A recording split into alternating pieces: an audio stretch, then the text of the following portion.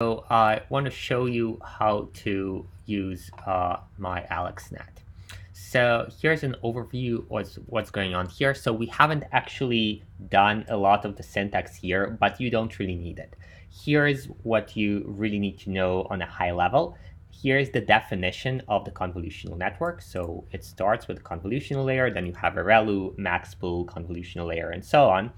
And now you also have the continuation basically, and here you have some dropout layers and mostly just kind of linear layers and ReLUs. Okay, so here's how the computation goes. So forget the self. So x would be the argument that forward gets, and you will call forward later on.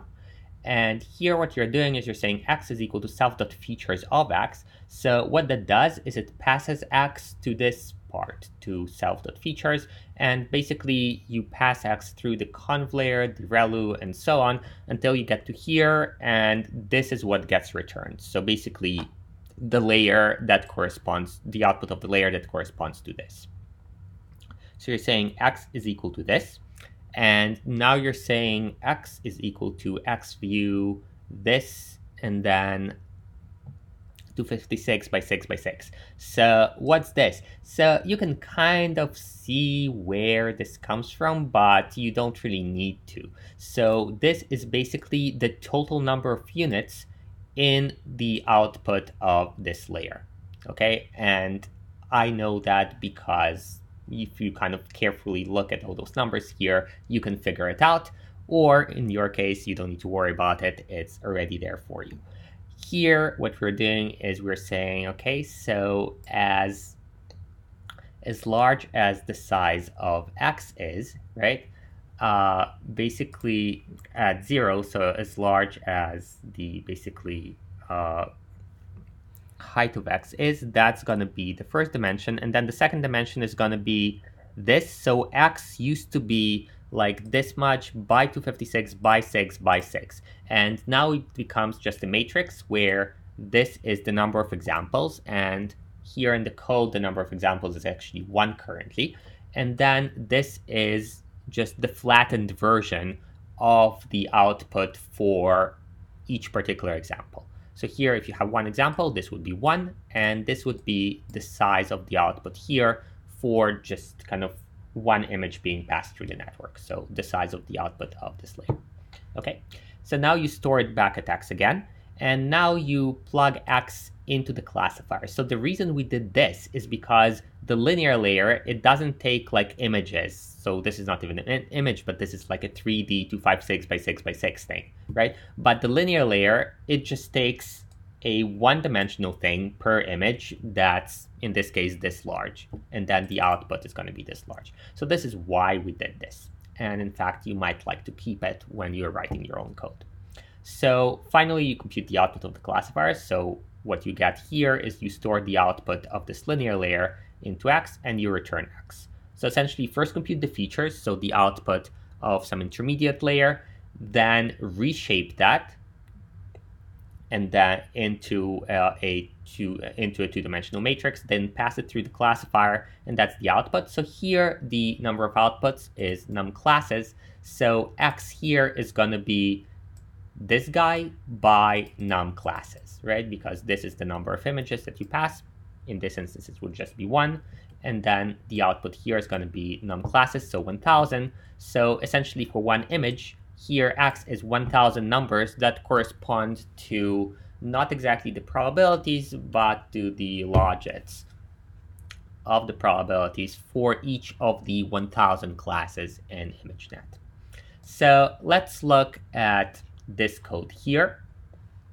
So what I'm doing is I'm first loading AlexNet. So I'm just doing this model.eval. You should keep that. So that makes sure that you're in test mode, meaning you want the outputs rather than train mode, meaning you want to actually kind of pass the training set through the network and then do gradient descent. Okay, so keep that. Here I'm reading in an image, so you could visualize this image right now, right? So I could show you. So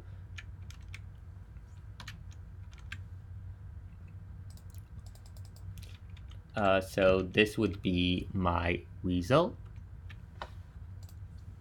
and I can say imshow of im, sorry, plt.imshow like this, and then if I say plt.show, I'll have my weasel, okay? And then I start processing the image. So the reason I'm processing it is just to make sure that I can plug it into AlexNet. So if the image were not kind of 227 by 227 in size, there would be a problem. So I'm kind of massaging it a little bit until I get to the point where I'm happy that it's the right size. You don't really need to look at the details here, and also you don't actually need to deal with images that are variable size because you are cropping the faces first, right? So you're cropping, and the faces that you're using are just going to be kind of fixed size, whatever, 64 by 64 or something, right? So now what I'm doing is subtracting the mean of the image. So now the image is not going to look like an image anymore at all. I'm dividing by the max. So now all the values here are between 0 and 1. And I'm doing this because that's the kind of input that AlexNet requires.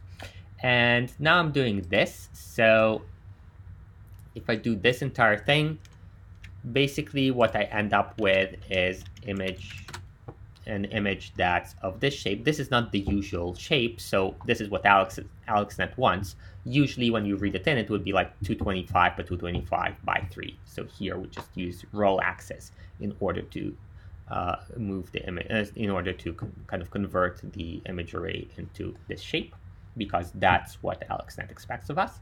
And finally here we can say, okay, so put image into a variable.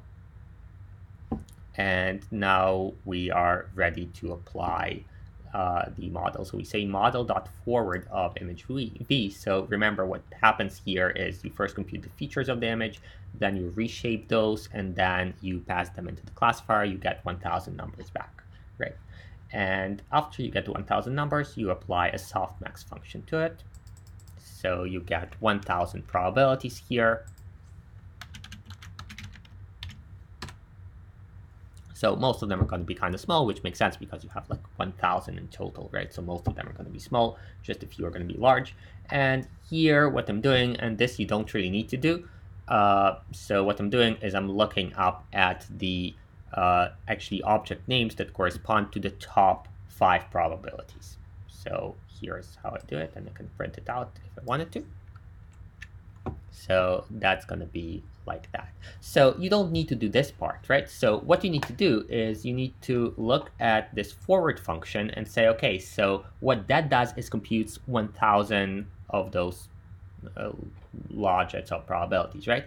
So instead what you might do is you might say, well, I want a function that just computes the features, right? So write another function that's kind of analogous to forward and kind of use that for your transfer learning.